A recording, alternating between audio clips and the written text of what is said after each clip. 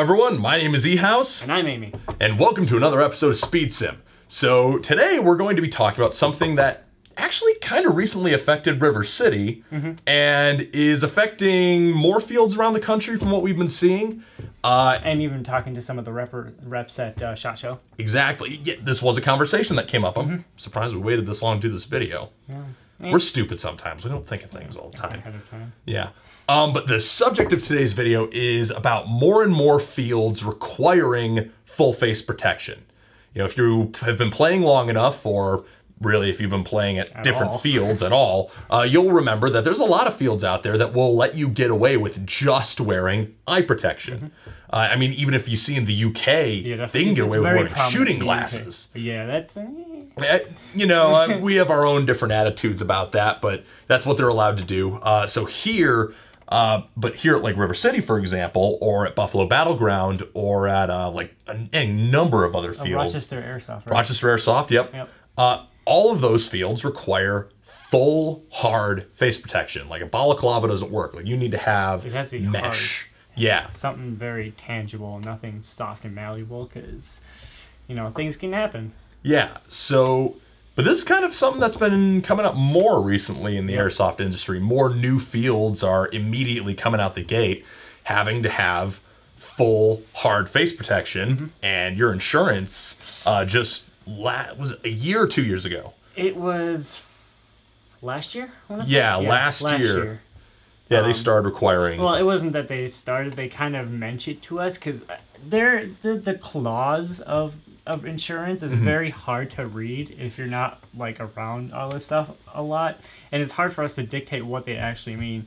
And they kind of flat out told us everyone should have a full face mask, and we, you know, kind of talk them down and be like, hey, can like goggles and lower face mesh work? And they're like, okay, that's fine. But realistically, they would like everybody to wear a full face mask, like the Diet 4s or the Valken MI5s or anything like that. Yeah, the paintball masks. Yeah. But they do, at the base at least, require the hard face protection.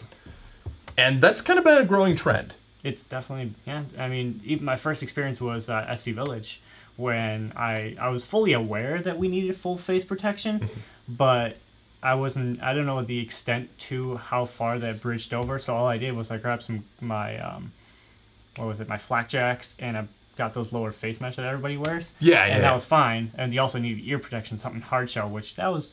Yeah, that was new at the time. That was definitely new. And, I mean, it's not uncommon nowadays, so... I mean, that was my first interaction. Yeah, I think my first... my first field that required full hard face protection was probably Buffalo Battleground. Yeah. Because that was, you know, a new indoor field that came and opened up, and they immediately out the gate required full face protection. And that was kind of, at the time, a little different. I know back when Penyan was open, they wanted you to have full face protection, but they would let you get away with like a shamag or a balaclava. Same with Ground Zero in Connecticut. They want you to have a shamag or a balaclava, but that's not quite the same. Yeah. But then ever since then, you know, River City started out, the insurance didn't quite require it, so yeah. So it just became a bigger trend where more and more places started requiring it. And the reason why this is kind of a fascinating insurance question, which I wish we had Kyle here. We might just do a whole separate video on insurance by itself. But I think more and more fields are coming to realize two things. Number one, insurance companies are realizing that airsoft will damage teeth, and that dental payouts are expensive. Oh my God, yes. So, yeah, I mean, having teeth replaced at the cost of the field, which you could sign a waiver, but that's a video unto itself, why waivers are about as effective as that piece of paper Ned Stark hands Cersei Lannister. Facts. So you need to have some real actual protection that the player's required to wear on their end. And then if they get hurt, you can say, oh, well, it was the player's fault for not having the protective gear. And then the other thing I think that has happened is, and I don't think this is something that's changed, I just think this is something that the way it's been handled has been changed. A lot of kids play airsoft. Yes. It's been more predominant now these past 10 years. Yeah. A lot of more kids have gotten in. I mean, at first... Well, because the cost of entry is lower. Yeah, now definitely much lower. I mean, you got the combat machines. You even have Lancer Tacticals, which are really dirt cheap. So, I mean, you can get in super cheap in the game. So literally anybody could jump in. So insurance is definitely like, you gotta protect the kids. Yeah. Think of the children. Well, and the field owners, I think, even are more open to that too, because even if the insurance doesn't necessarily explicitly require full face. I mean, nobody wants to get sued by an angry parent. Exactly. And also, if you get a kid going onto your field and they get shot in the face a bunch and they go back to their parents looking like they've had an early super acne breakout, and by the way, it also really hurts. Yeah. You're gonna lose customers that way. Definitely. So I think that those two factors are probably the main contributors. Right. But more personal though, I think wearing a full face mask in general is just a good idea. I mean, you want to protect your face. I mean, this is the thing that you show every single day. Why would you want it ruined because of a sport? I don't know. This doesn't make sense to me. I had my first scare a couple of years ago, and I had a BB caught in my mouth, and that scared me. I'm like, okay, nope, we're doing full face mask. This is it. I can't. It's very scary. It was super scary. I still don't wear it when it's not required, but you know what? I've gotten a lot more used to wearing my dye mask, so Yeah. it's... I do love the dye mask. That is really good. We've obviously talked about that on video many multiple times. But I think it's always a good idea, though. And that's the other thing. I think face protection is better than it's ever been. Oh, yeah. Because It's come a long way. There was a time when wearing face protection was actually a huge pain in the ass, but I would argue that with the dye masks being way more prevalent, way more available, and that with the One Tigris foldable mesh masks, I don't think there's been a better time for face protection. And One Tigris even has their small version that's great for kids or for women with smaller faces or anyone with a smaller face, really. So that's the other thing, too. I think even as face protection just continues to get better, I think it's kind of a cycle where more fields require face protection gets better. And then as more fields require face protection continues to get better. And then Brain Exploder has its 3D printed ear covers that are really good for their purpose. So even that's getting better. And then you've got the Opsman headsets that give people way more affordable communication and ear protection solutions that have been available in a long time, that are actually decent, I should say. The Z-Tacs have always been cheap, but terrible. Real quick plug, even the Dye 5s are a little bit longer and bigger. So, I mean, like you said, they get better over time. And they've got the dials on the back so you can secure them. So, I mean, there's no better time to get into the full face protection if you haven't already. I know it's not super military and, you know, your immersions are a little bit destroyed, but, I mean, at what cost, though?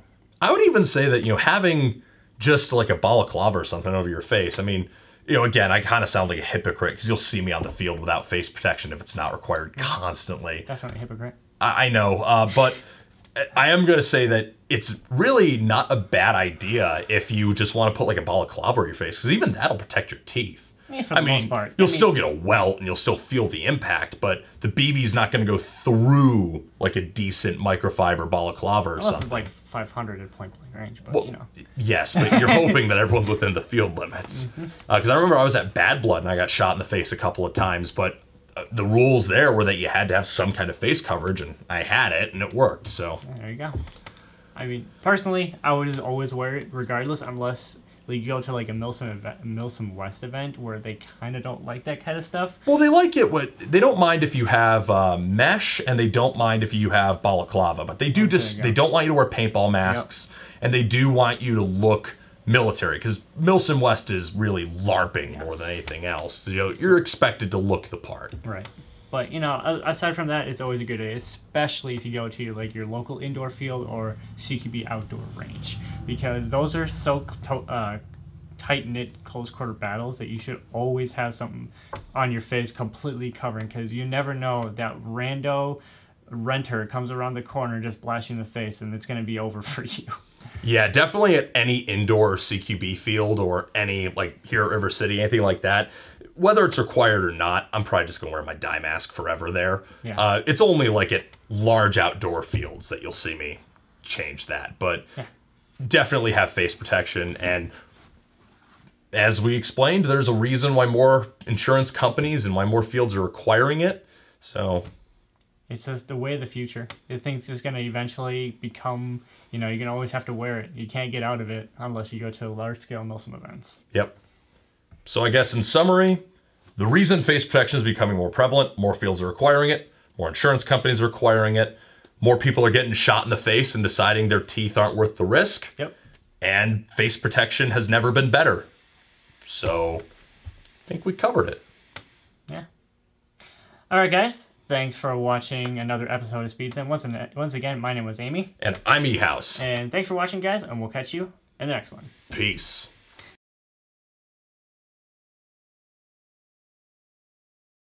I have a kind of a funny story now that you mentioned that. I don't know if I've told this on camera before, but it's really funny, so I hope you enjoy it. I come around a corner one time. This was at another field, and I come around a corner and someone is startled and surprised, and they bring their gun up and they're shooting as they bring it up, and I catch 3 BB. This was not at like a super long distance, or else the story would be much more painful. I think it was 20 feet. Okay. And I catch 1, 2, 3, and a BB goes right in my mouth and hits my tongue.